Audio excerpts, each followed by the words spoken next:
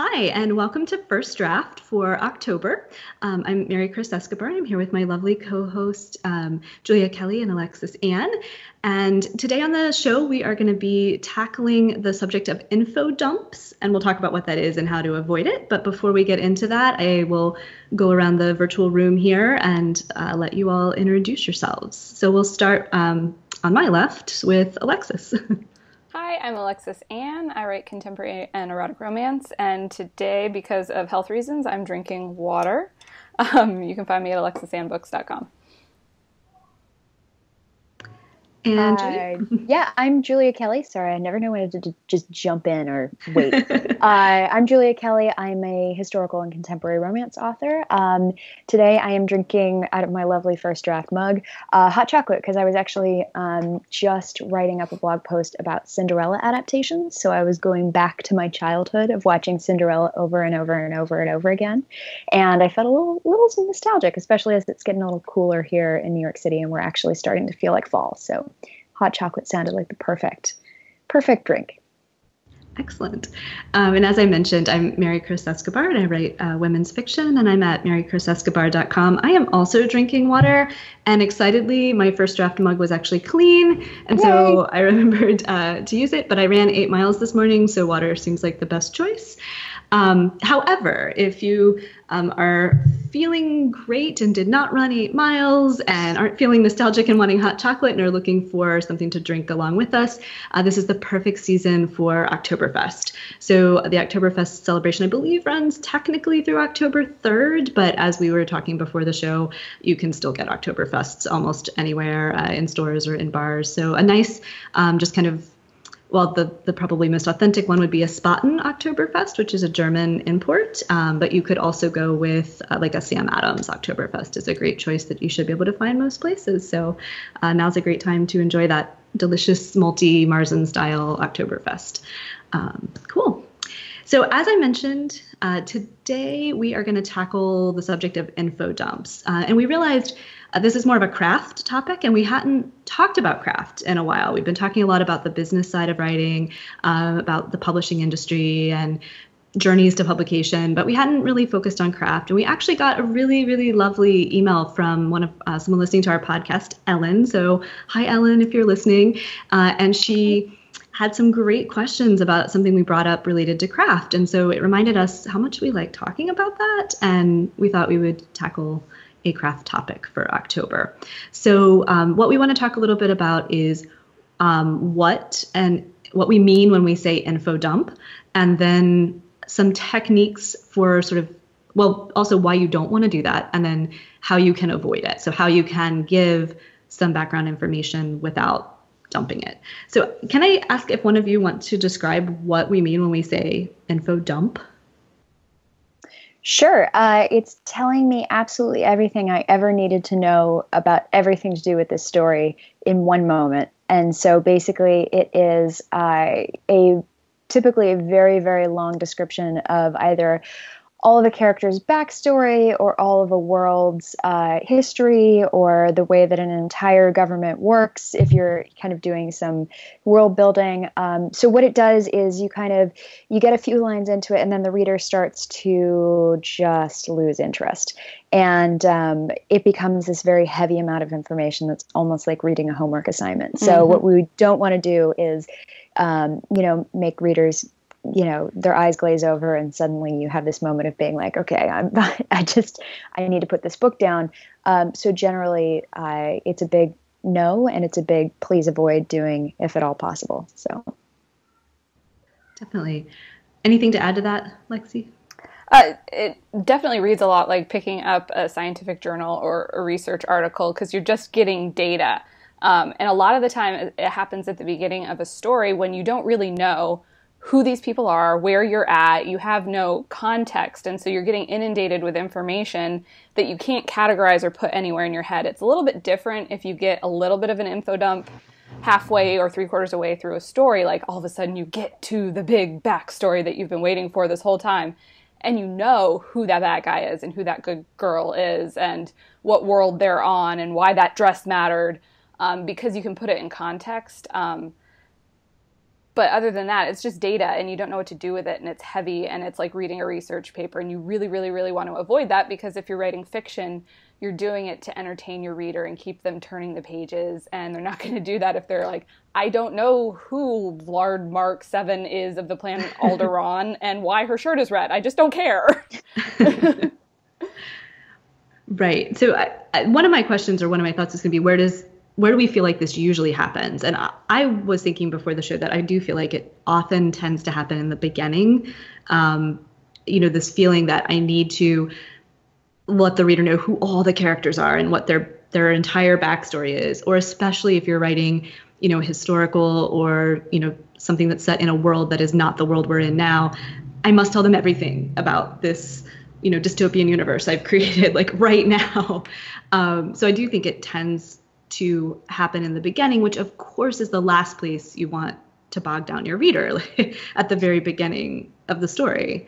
Well, Oh, no, go ahead. What you're doing a lot of the time is you're telling instead of showing. And it's a big bog down on the reader. You don't want to do them a lot of telling. You want to show them things. And one of the great things about fiction is giving them the little breadcrumbs along the way. So if you give them everything all at once, you have nothing left to give them for the rest of the story. So don't try and do everything right in the beginning. Let them discover and let the story unfold page by page. Yeah, I've been watching a lot of police procedural TV shows recently, and I have noticed that one of the things that drives me crazy, and I love at the same time because I love the genre, is there is always a younger assistant who always needs to be filled in about something. And so somebody will walk up on the scene and be like, what happened here? And the younger assistant will be like, well, so and so and so and so, and as you know, and it's basically this moment of being like, as you know, when somebody dies, such and such happens, and it means this, this, and this. And it's like, well, yes, if the character knew that, why are we reiterating that? We're talking about it so that the viewer is immediately caught up, because we don't have that much time in television. I don't think I think it's a big crutch that a lot of shows use. I think it's even more blatant when it's in books, because you have so much more expansive ways to go through and look at, this is how we're going to, like you said, put these little breadcrumbs in and lead the reader along. You have to trust that your reader is intelligent enough to figure this stuff out. And I think sometimes it can be a fine line. You obviously don't want to make it so vague and so difficult for the reader to figure out that by the end of the book, they're like, I don't know what just happened and why it matters. But I think that you can trust your reader a little bit more than the young police detective being like, as you know, throughout parts of TV shows. So now that I've mentioned it, you will see it over and over and over and over again. And I apologize, because it's going to drive you crazy. Yes. And, as you mentioned that, and you mentioned that in the relation to a television series, I wonder too, if you're writing in a series, if there isn't the temptation to do that, like let's catch you up on what happened last week, like what happened in the last book, and how do you avoid doing that? It's really hard. I had to do that with the Governess series, and for me, I wanted to limit it to no more than one paragraph of being like, this is where these characters are, and then little mentions throughout the text of, this is where this person's married, this person's pregnant, this person's living here, this person's doing this thing. I don't want it to be, let's just take away from our story and step back for a moment and let me give you half a chapter on the status of the people that you checked in with last time. Definitely. I always go, what do they need to know right now? If they haven't heard from this character in 300 pages, then throw in Logan's little sister. That's information they need to know to put the character back in context. But they don't need Logan's little sister, who went back to college and studied medicine and had to take a year off when she got pneumonia, and then. They don't need all that. Especially, I mean, to a certain extent, every writer has a different style with how much they like to reiterate information. But there's also that you leave the breadcrumb, you remind the person who it is, or if they haven't read that part of the series yet, it gives them a reason to go back and read that part of the series. So please don't over-explain. Yeah. Right. Because I think like the over-explaining is a disservice to the person who has been reading since the beginning. But I could see the value of all readers. Like, let's say maybe you read the first book and there's been a gap, getting to the second book. All readers could use the reminder, this is whatever you just said, Logan's little sister. Like, oh, right, like that's who this is. And then the person who's picking the series up somehow in book 2 has context, just like you said, that might then make them curious to go back. Mm-hmm. So really, I love the term of like leaving the breadcrumbs, but that's how you hook the reader. I mean, you give them enough so that they're like, but what did happen in the past? Like, who is that person? And that will hopefully do 2 things. It will pull them through the current story. But if it is part of a series or a serial, it may also make them want to go back, because they're never going to get all of it in that one book. They're just going to get this little, like, this is how this person, like, I think a great way to put it is what's necessary to the story. Like, what do you have to say so that the rest of the story makes sense? And it isn't bad to remind readers of who a character is and what their relationship. I sometimes forget that within the same book. Oh, yeah. Like, too, especially if I put it down for a couple of days. I mean, I'll come back and I'll be like, the name sounds familiar, but I couldn't tell you who this person was. Yes, I'm doing that. I'm really slowly, because I tend to read a book a month for my Books and Brews that I do on my blog. And I have this other book that I'm really enjoying that I'm reading really slowly as I finish that. And it's no fault of the author or anything. It's just that I'm reading it slowly and I pick it up and I'm like, no, who are these people again? Like, I really need to keep character notes, like, so that I don't have to keep going back to remind myself who they are. When with mystery series, because I love mystery and action series as my go-to late night reads, I love that you can pick those series up anywhere. Book 12, book 5, there's an overarching backstory that's always going on in the background. The hero and the badass spy lady, they get together, they get married, they get divorced, they have a kid, they have a dog, who knows what's going on in the background. And it doesn't matter. You can pick up any book in the series and you know that you're going to get just enough information to be able to get through the book that you're reading without getting that info dump. So I always think about those series because I think they do them so well. And just take that information into writing romance and try and incorporate the same technique. Mm-hmm. So how do you, so we've kind of addressed this idea that you don't want to just put all the backstory, all the character relationships, all the world building on your first paragraph, like in your first chapter. But you as a writer, if you're starting a brand new series or starting a brand new book, you need to do that. Like, you need to know who these people are and where they live and what the world looks like. So do you all have a technique that you use for doing that so that you don't just dump it on the page? I feel like technique is giving me way more credit than I do. Yeah, sort of. So I... Lexis, a strategy? Is that maybe because they're critique partnered for me, so they know that this is not always as foolproof.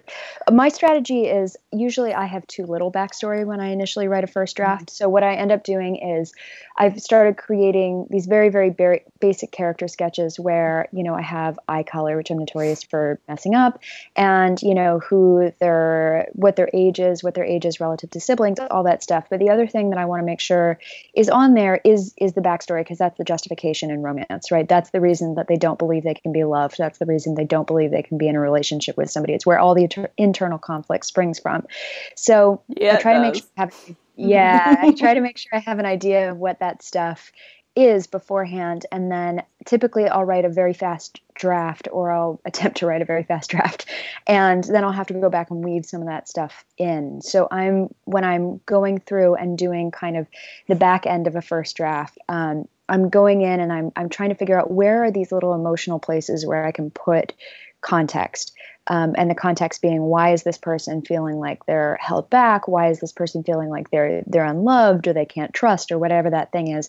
And I think that in romance, especially, romance authors are very good at using it as fuel for the emotion and finding the emotion in the backstory. And so that's why if you just dump all your info in one place, you lose all the emotional tension, you lose all the emotional justification for the story. So I think really that's when you get into the period of time where you start seeing little bits of information in conversation. You see a little bits of information in sex scenes are great for that, because that's when you're very raw and very emotional. And I know you're going to talk about this, so I'm really excited to hear what you say. Steal your thunder. But no, it's that little quiet moment when the character is thinking about themselves and where they are in their lives and why they can or cannot be with the person that they can or cannot be with. I think those are ripe for backstory. And so I try to make sure that everything is leading back to that emotional conflict and that internal conflict about why can I not be with that person. So it really helps me to write it down beforehand and to try to be very careful about how much I do it. Because you can also sit there and be like, I know that you lost your mother at a young age and you can't trust or love anymore. You've told me that 14 times. I'd never want to hear you say it again. So it's a fine balance. But I think that that's one way that can be really helpful is just establishing. And then when you're going through and editing, being like, what do I need to do to make this feel more emotionally connected? Awesome.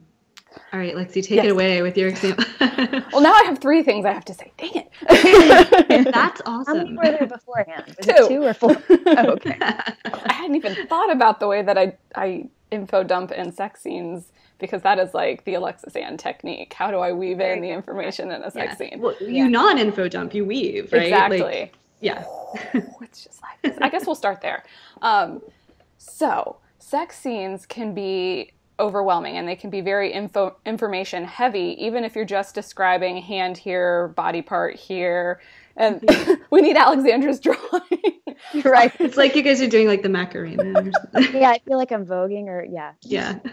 So it can get very technical and very information heavy. And so one of the great things that you can do with a sex scene is interweave the emotional layers, which a lot of it comes from the backstory. Why is it that I have hated you all this time? Why is it I have refused to kiss you up until this point? And so you have a little bit of action, you know, the kissing, the hugging, the scent, the whatever it is, that point you're at in the scene.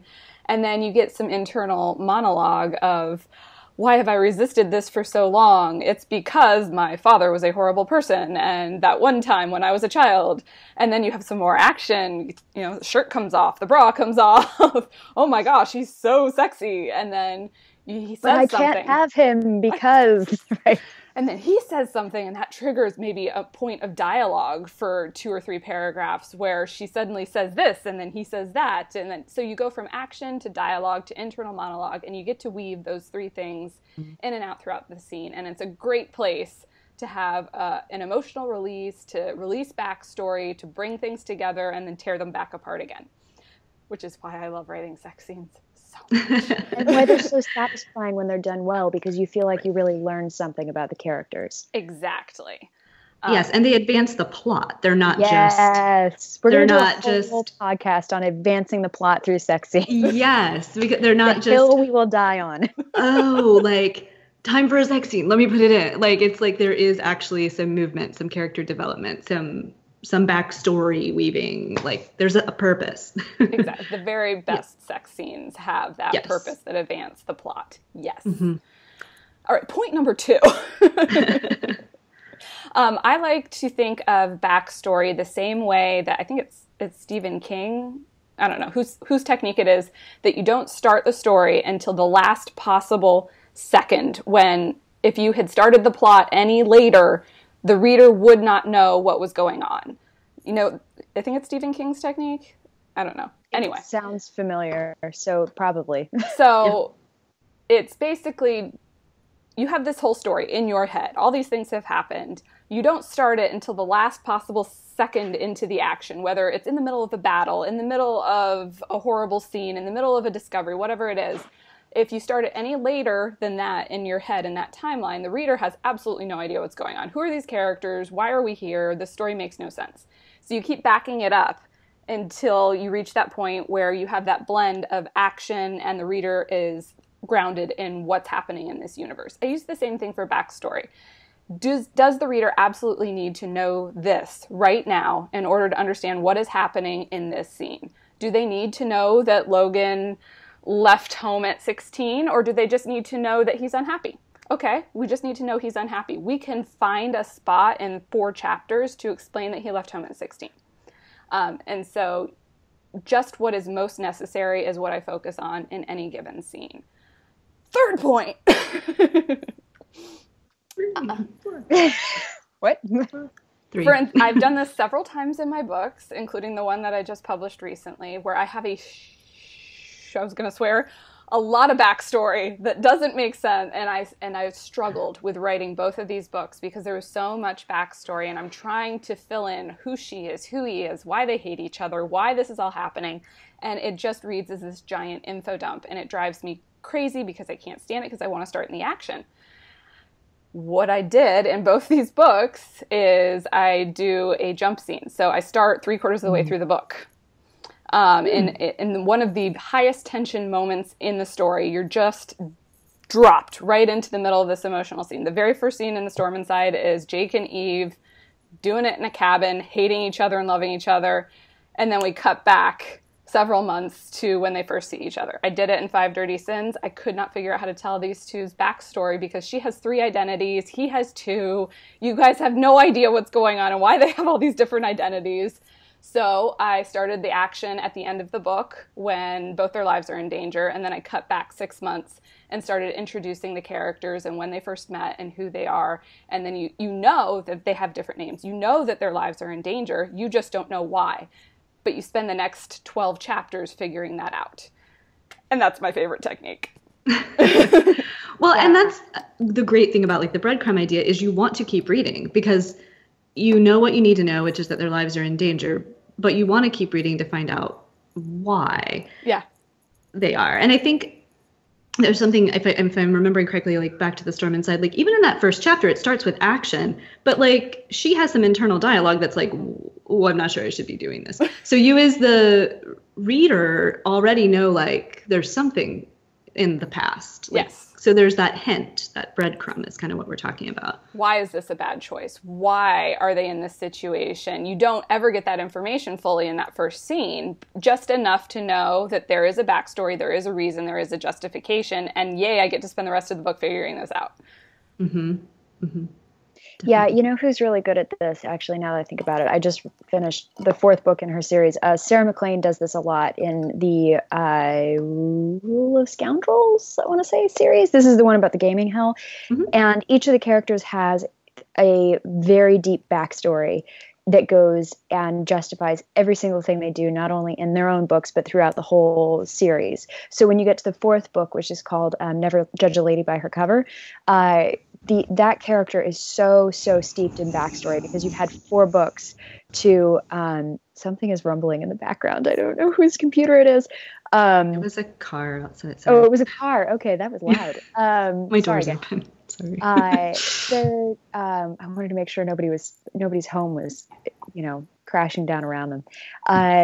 So you're so deep into, something's going on with this character, but you don't know what, that as you go through that book, it's little tiny reveal after little tiny reveal after little tiny reveal. And it's so satisfying when you finally get a full picture of this person, because of course it also comes at a highly emotional moment. Of course it's a big point throughout the book that suddenly, it's worth it to have had that backstory withheld and to just be fed tiny little intriguing bits throughout the entire thing.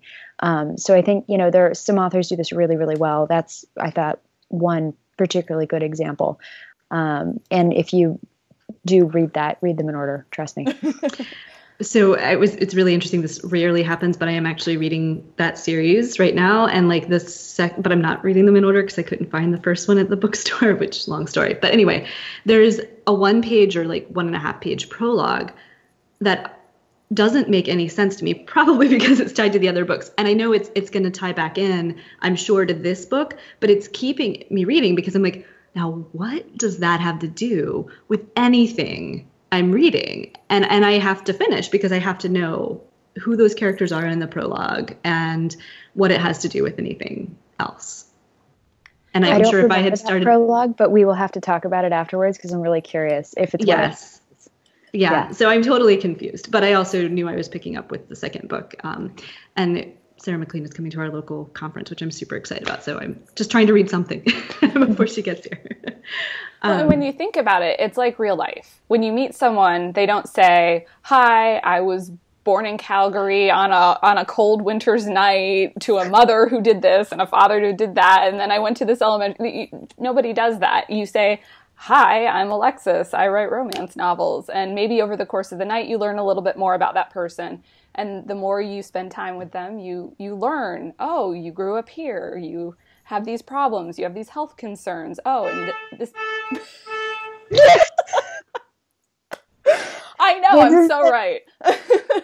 This is a podcast that's getting many guest appearances by random cards. So if any time I think that you have a question as to whether this is something that needs to be included in your story at this point, think if you had just met this person, would you know this about this person yet? And at least gives you some sort of guideline to maybe say yes or no to. Yeah, I mean, that's a perfect example, because never would you meet someone and tell them your entire life story in the first 5 minutes that you knew them. You couldn't do it. Yes, definitely. Well, we are coming up. We have about 5 minutes left, so I feel like we've really covered a lot. I mean, there's so much we could go into here, but I think the big takeaways are you need to know the backstory as the author. So, however you do that, whether you do like a kind of series Bible or character sketches, or to be honest, I sometimes write it and then just cut it out, or cut it and put it in a file. Like if you need to get it out to understand the history as the writer, do that. It just maybe then doesn't have, or it definitely doesn't have a place in your final draft. This is also why critique partners, editors, whoever, is so important, because you also will sometimes leave some of that in and not even realize that you have left it there. Because either you sketched it in as part of your process, or it didn't seem info dumpy to you, but if someone else reads it. So that's, again, just why that fresh set of eyes is so important on your work, because you won't always catch this in your own work. I'll give you guys a really quick example. I have a book coming out next fall, and it was sold as a completed manuscript, but it was sold as a completed manuscript of 100,000 words, and the publisher would like it to be 80 to 85,000 words, which is a lot less words if you think about it. So I've been reading it, and I've been taking notes on what I can cut. And there is a section in the beginning that I thought was so vital. It's been since the very first draft and I've rewritten this book multiple times. It's been in, and I just read it, having not read this book in about a year.